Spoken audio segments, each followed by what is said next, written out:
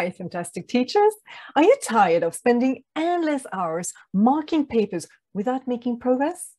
Boost your productivity today with these powerful tips and start seeing results. Say goodbye to the frustration and hello to getting things done efficiently and effectively.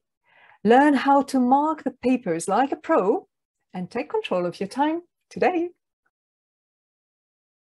If we learn how to be more productive when marking papers, I see three advantages, three benefits. First, you're going to feel less stressed. Second, you're going to have an increased focus. And the third thing is that then your self-esteem will increase.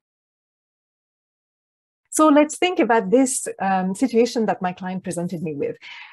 Their papers were due next Friday. And when they thought about those papers, that pile of papers to mark, they were thinking, well, I'm behind. And when they thought I'm behind, then they worried. Worry is an emotion. And what we know about emotion is that they drive actions. In this case, the worry drove my client to eat candies, spin the thought, I'm behind in their head, and not mark papers. And what's really interesting, as always, is that the papers, the date the papers are due next Friday, are not what's actually creating the emotion of worry. It's impossible. Papers, I can picture a pile of papers and I can picture the date on the calendar. This physical pile of papers, the date on the calendar cannot make anybody feel worried. Otherwise, everybody in this very same situation, my client included, would always only feel worried, which is not the case, right? We have plenty of other examples of having exactly the same pile of paper, exactly the same date, not thinking the same thought, not feeling the worry, because here it is. The worry is not coming from the pile of paper or the date on the calendar. The worry can only come from the thought that's in the head. And in that case, the thought was, I'm behind. The thought I'm behind is what's creating the worry. The worry is only coming from the thought in the head, which is, I'm behind, which is an interpretation of the date on the calendar and the pile of papers.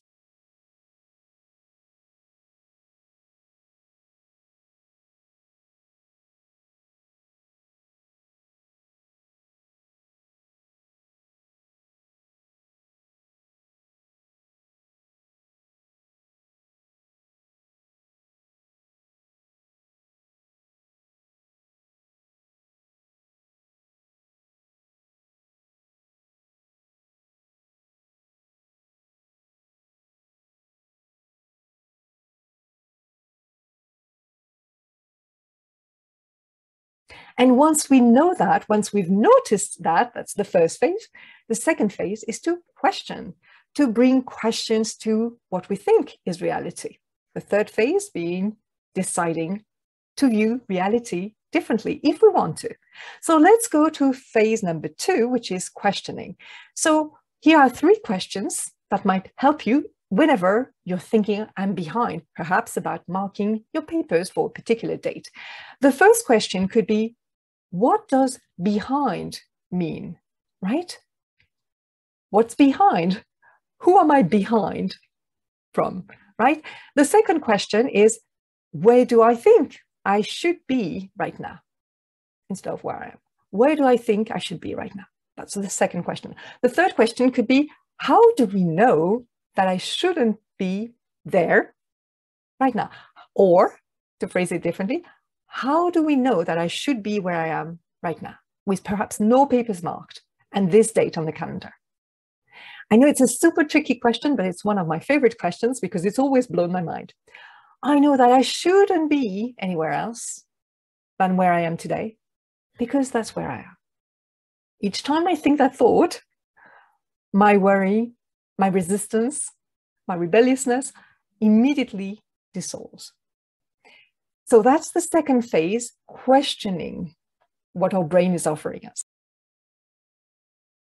So that's the second phase, questioning what our brain is offering us. And the third phase is actually deciding. deciding to view reality a bit differently if we want to. There's no obligation there, but it's an option. So why not explore options just for the fun? And so here are 3 thoughts you might want to explore when you have this date on the calendar, when you have this pile of papers to mark. And so thought number 1 could be, I'm exactly where I'm supposed to be.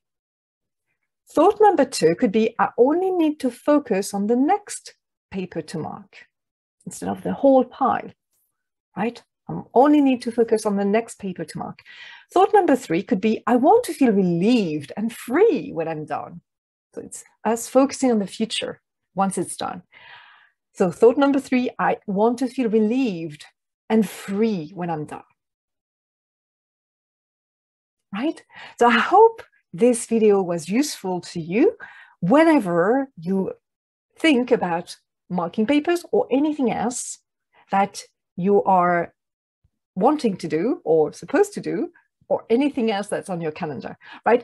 Whenever you start thinking, I'm behind, this is what you can do. First, notice the thought, then question the thought. Really, what does that mean? Where should I be? And how do we know that I should be here? And the third thing is to actually decide on a different thought if you think it's going to help you more, right? Thank you so much for watching this video, and maybe share it with somebody else if you think that could help them. When you notice somebody else panicking, worrying about a precise date, maybe that's something that you could send them to. And finally, I really want to invite you to extend the invitation to you, if you want to what I call the Stress Eating Freedom Call, where we explore 4 mistakes that most people do when they want to stop stress eating. And then what's super fun is that I explain and we apply the proven method that works whenever we have a craving, so that we don't give in to temptation. That's super fun. And the third step in that Stop Stress Eating Freedom Call is that we come up with a plan that's tailored to your needs, that's tailored exactly to your specificities.